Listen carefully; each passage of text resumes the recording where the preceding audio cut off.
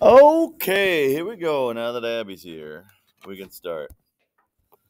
So, the other day, we worked with triangles, okay? And with the law of sines, if you knew angle A was like 52 and this was 14, and angle B was like 60, and this was, well, this is what you wanted to find, okay? You can see those angles right now are in the format of angle, angle, side. We know two angles and a side, okay? So angle, angle, side, what we used was the law of cosines. Law of sines, I mean.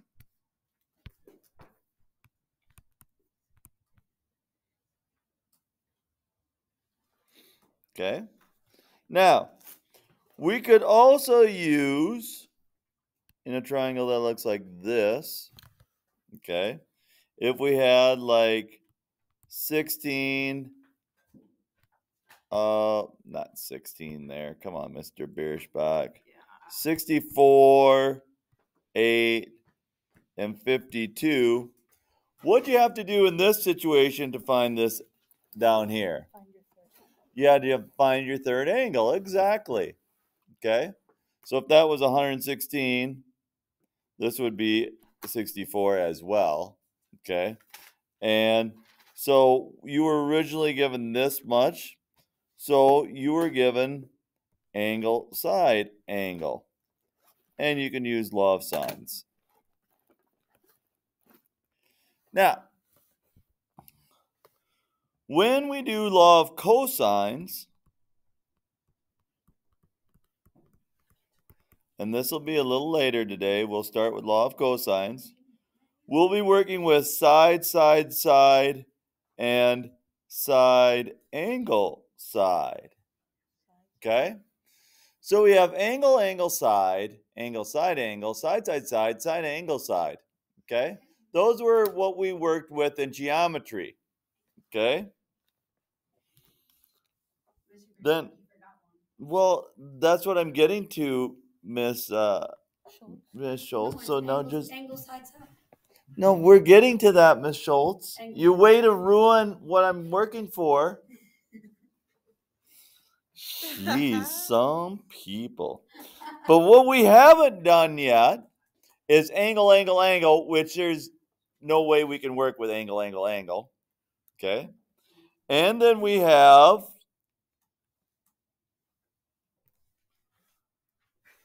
angle, side, or side, side, angle, I should say. No, angle side Side, side, angle. And don't call it angle, side, side, because that makes an angle, side, side of you. So watch your mouth. Mallory, So side, side, angle. Quit talking. Yeah. One of the few times I agree with Amby Palmquist, but I'm totally agreeing with her now. Are you videotaping this? Yep. Okay.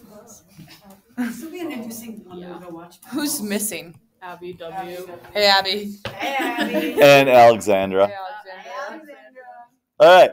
So here's a situation of side, side, angle, where we might have a 60-degree angle. This might be 14. This might be 8. Okay? Now, does the triangle look like this? Or with 62, 14, and 8, does a triangle look like this? Which one is the correct triangle? Do we know? Do we know? Do we know? Yes. And the answer is no, we don't. That is why side, side, angle is the ambiguous case. We don't always know. So today on our problems, we could have one answer, we could have two answers, or we could have the triangle doesn't exist, given what we're given. So let's get started.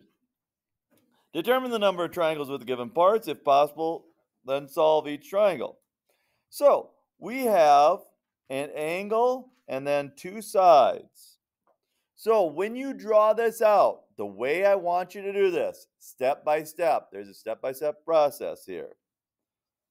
Draw an acute triangle. Take your one angle that they give you, put it in the lower left. Don't just put it random wherever you want it. Put it in the lower left. This is 43.9. So alpha matches with A, B, or C? A. So A is opposite of it. 8.2 is here. Whatever other side they give you, put over here. 10.9.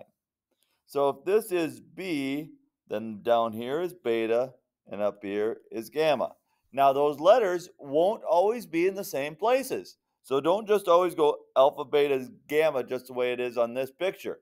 You got to put the angles and the sides down first and then letter them. So you know which letters go there, where, okay? Do it this way so it's easier for me to help you, okay? Because if you do it all random, then I won't be able to help you very much and you'll probably make mistakes. Then, once you draw that out, okay, we're going to look and see if this works for this triangle. So, what's the only thing I can do by law of sines right now? Find what? Find angle B, because we need opposites. So I'm going to find angle B. So I'm going to say, well, the sine of angle B over its opposite side, 10.9, equals the sine of 43.9 over its opposite side, 8.2.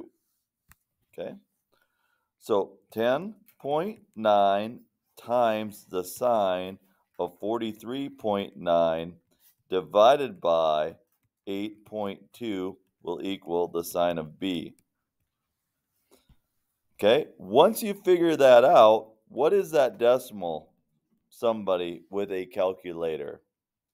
10.9 times the sine of 43.9 divided by 8.2.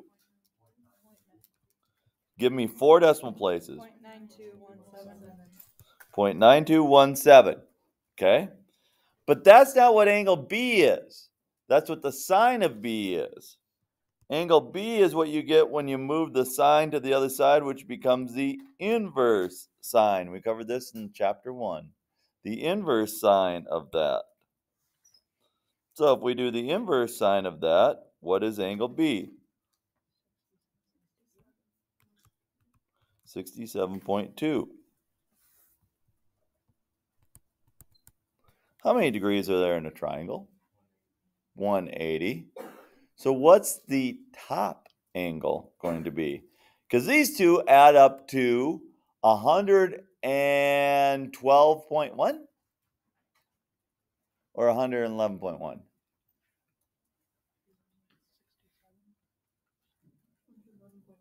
111.1? Okay. So that makes a triangle, right?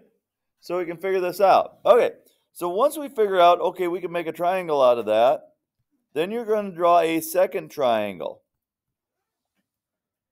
That's going to be an obtuse triangle with alpha in the same spot, beta in the same spot, and gamma in the same spot. But alpha is 43.9. That's given to you at the start. 8.2 for A, 10.9 for B. All those are given to you. So it's the same as the first triangle. But now for B, what I want you to do is take that 67.2 that you just got over here, take 180 minus that.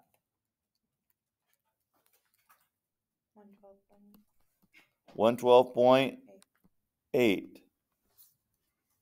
We're going to make that B. And you're going, why in the heck are you doing that, Mr. Bierschbach? Okay, what I want you to do is take the sine of 67.2 on your calculator and give me the first 4 decimals. 0.9218. Do you want us to round to the 8? Yeah. 9.219. And now do the sine of 112.8. It's the exact same thing, right? So down here, we have the inverse sine of this.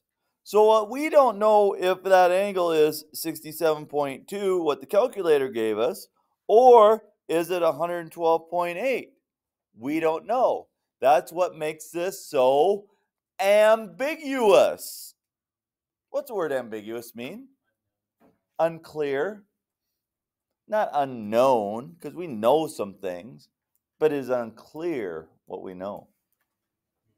Yeah. All right. So now we have our second triangle. So let's find angle gamma on our second triangle. Well, how many degrees are there in a triangle? 180.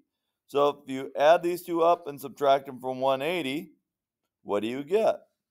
Should be pretty small.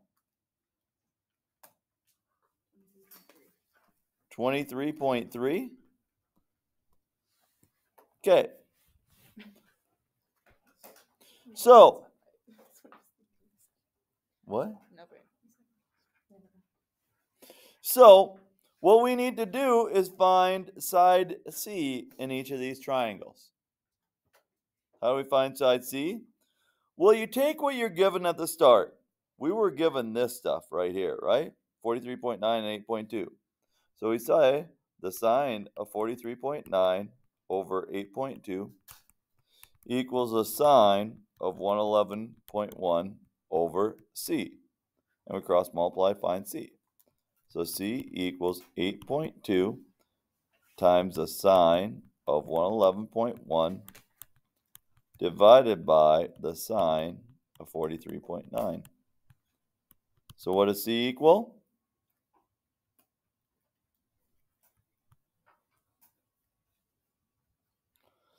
Should be bigger than 10.9, so it should be 11 point what? Really?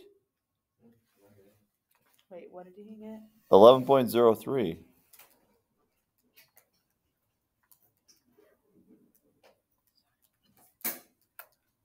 I got 11.03. So 11.0. I would have thought it would have been a little bigger than quite a bit bigger than 10.9, because 111 is quite a bit bigger than 67.2. But I guess not. Okay? So that's what C is on this triangle. Let's figure out what C is on this triangle. You do the same thing, except for now you're using 23.3. So it's the sine of 43.9 over 8.2 equals the sine of 23.3 over C. So it's 8.2 sine of 23.3 divided by the sine of 43.9. If you do that work, probably about 3, 4, somewhere in there.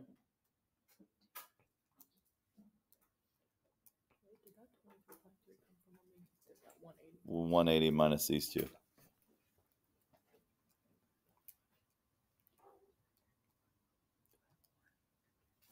4.6. 4.6 sounds good to me.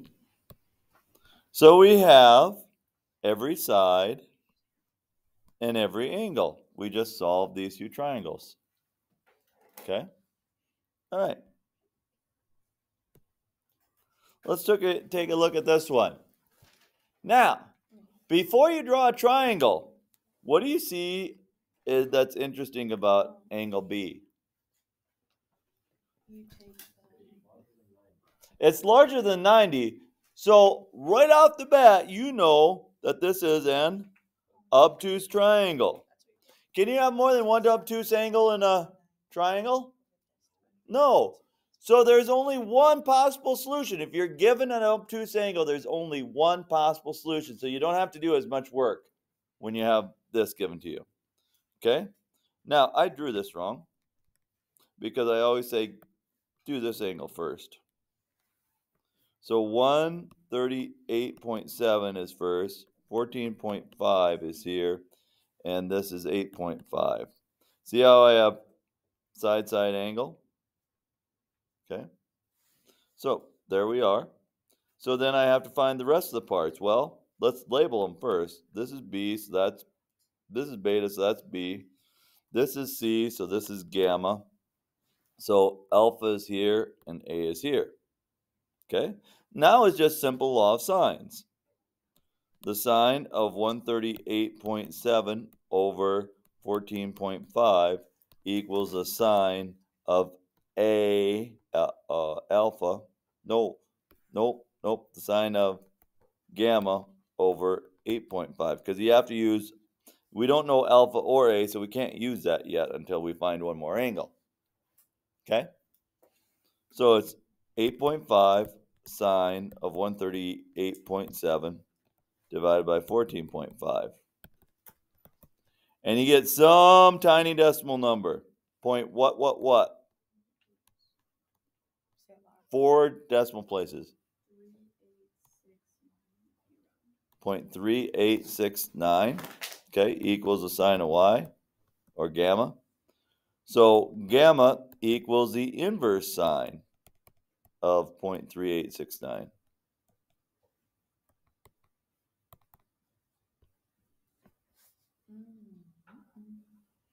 So it should be fairly small.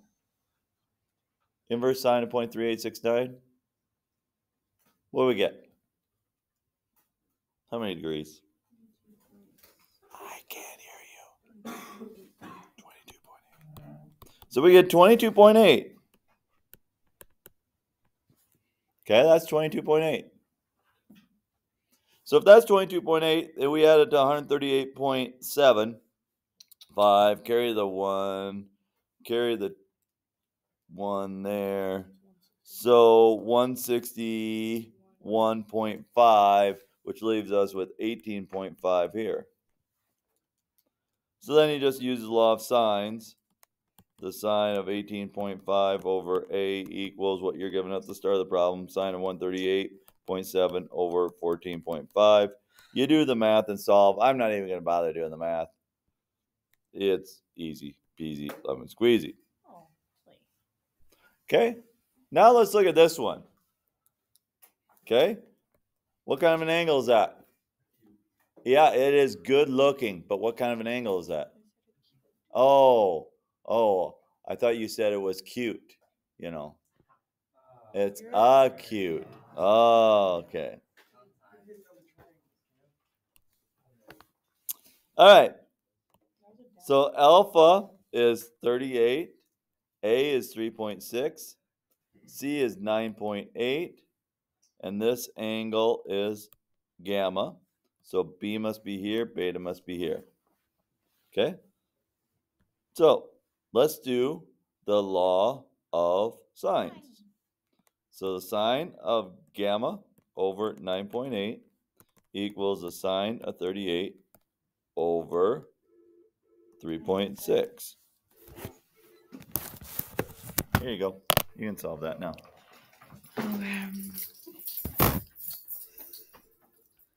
Yes, sir.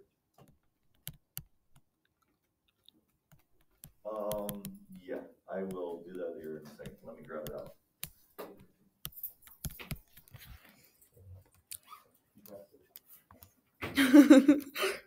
How are you doing, Abby? Good. Good job. Wait, are you doing it on there? Yeah, it's off.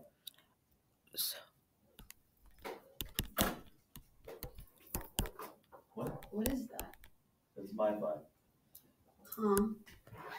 It's a MiFi. What's a MiFi? It's wireless internet when you don't have internet for your computer, like at a football stadium or somewhere like that. Oh, didn't we have one on the bus? Yeah, we did. Yeah. Okay. Sorry, I don't know the eraser. The I eraser don't know is the eraser. the eraser is this little button here. Okay. Oh, the top button. Okay. There we go. Sorry. Okay, so Abby just takes 9.8 times the sine of 38 divided by 3.6. So the sine of gamma equals 1.6759. Everybody agree with that? Yes. I'm sure Jessie Tappy agrees with that because that's what you got on her calculator, right? While it's still in her bag. And then if you hit inverse sine of 1.6759, what do you get? Oh. Oh, nothing. You get an error. Everybody agree with an error statement. Yeah, Oh, and then she is on it. No solution is correct. There are 0 triangles where this works. It does not work. There are no triangles. Okay? So, what happens is this. This is why there's no solution. It's like this, and you have a dangle. It just dangles down here, swings around, but it doesn't ever touch this. It just hangs out. Yeah, it just hangs there all day, but it doesn't touch, so it doesn't make a triangle. When it's 3.6, a 38-degree angle, and 9.8. Okay? So that's how it works. Okay, let's do a couple more problems quick so you kind of get a better idea of what we're doing. What do we look for first? The angle, and we see this is obtuse. Always put your angle in the lower left, 169. Ooh, I'll put that on the inside, 169.8. It's gamma, so it's opposite of 7.2. A is 9.5, so 9.5 goes here, and alpha goes here, right? So beta and B, let's do law of sines. The sine of 169.8 over 7.2 equals the sine of alpha over 9.5. So take 9.5 times the sine is 169.2, or 169.8 over 7.2.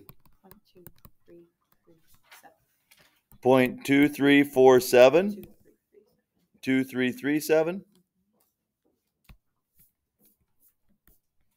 equals the sine of alpha. So then alpha equals the inverse sine of that, which is how many degrees? Can anyone else do it? What? 13.5. 13.5 degrees.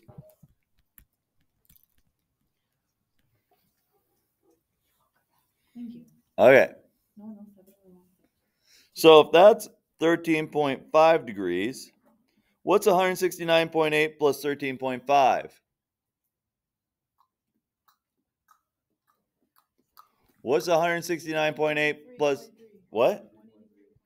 So what's left for this angle up here? It's nothing. Is it a no solution again? No solution again, because these two added up to be more than 180. Now, I knew before I even did any of this law of sine stuff that it wouldn't work. How can you look at that and say, that's not going to work? Because 169.8 is opposite of what? 7.2, right? Yeah. Is 7.2 the biggest side? No. The biggest angle has to be opposite the biggest side. We learned that in geometry. Well, if it's not opposite the biggest side, you know that they're just trying to pull your leg, and this isn't really a triangle. So this one is a no solution. Okay? Okay, this one will have a solution. Let's do it quick so we make sure we understand what we're doing, what we're supposed to be doing. So acute angle, so draw an acute triangle. 32.6, that's beta. Opposite of B, which is 26.5.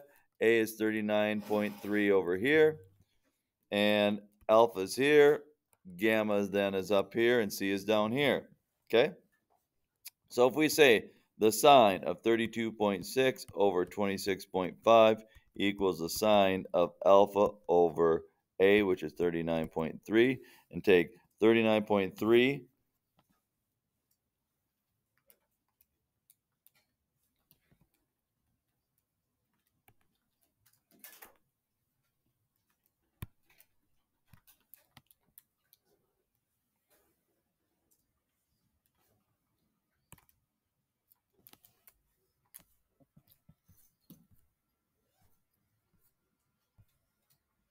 Anyone gonna answer it? It's not my job. I've been answering because no one else has.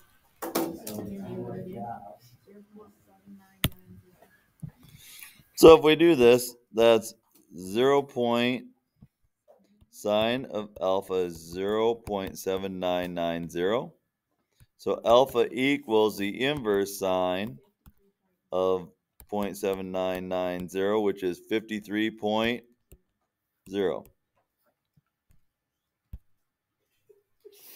So this is 53.0. That adds up to 85.6, which makes this 94.4. Okay? Then you draw an obtuse triangle because we aren't sure that that 53 is right. It could be 127. 127, 32.6 adds up to 159. Where are you getting the 127? You take 180 minus 53. Okay. Thank Minus this one that we just figured you. out. Thank you. Okay? So 180 minus that is that. So that adds up to 159.6.